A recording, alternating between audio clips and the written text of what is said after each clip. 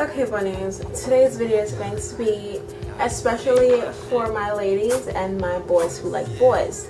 It's going to be how to touch your man. I'm going to give you the 4 most neglected pleasure zones on the man. Okay, the first one is going to be his lower back. And when I say lower back, ladies, I mean right above his crack. Now what you're going to want to do is have your man lay on his stomach, straddle one of his legs so that you're comfortable, and from the bottom of his back take the heels of your hands and massage outwards from his spine towards his sides. You're going to work your way towards his ass inch by inch, and when you get to that area, you stay there for a while. Concentrate on that area, okay? And then slowly work your way back up to the top. Now, you do this a couple times, and after you're done with this massage, do not ask him if he enjoyed it. Do not ask him if he enjoyed it, okay? If he didn't stop you, that means he didn't enjoy the massage.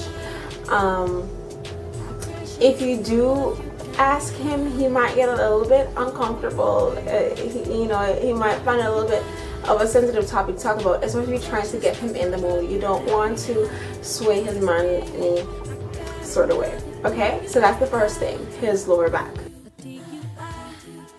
Okay, so the next spot is his forearm.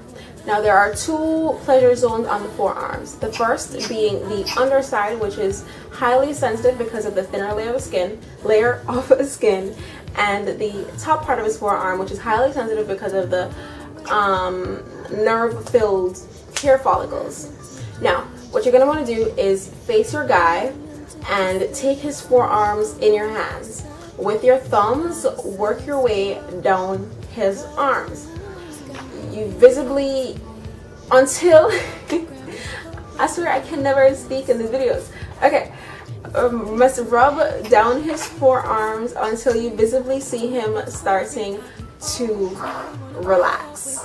Okay, the physical contact and the relaxation that he's getting will make him crave even more.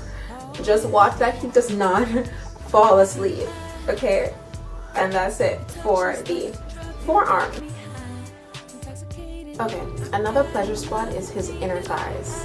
Okay, it will come off as a shock to him at first when you're beginning to, pay attention down there. But trust me, it will turn him on even more because you're doing so. The attention down there will send blood rushing to all the right areas, creating an even harder erection. Okay? Now what you're going to do is have him lay on his back and gently but firmly spread his legs apart, revealing his inner thighs. Now lick, stroke, all that good stuff up and down his thighs, well, up his thighs towards his package. Okay, and he will just love this immensely. Like, love, trust, work, experience, wisdom, passing it on to you. Yes, the inner thighs. Okay? Okay, the last spot is his jawline. The jawline represents masculinity, and touching and caressing his jawline subconsciously reminds him that he is masculine, he is man, he is in charge, which will send off all the right hormones. Just gently play with his face, his jawline. I can't explain it any further than that. And yeah, make him feel like a man, and he'll love it. Go in for a nice, gentle, subtle, sultry kiss, and you're good to go. And that's pretty much the 4 main spots that are neglected pretty much by women: the jawline, the inner thigh, the forearm, and the lower back. And that's it, ladies. So get to work. Get your man feeling good. Get the new purse.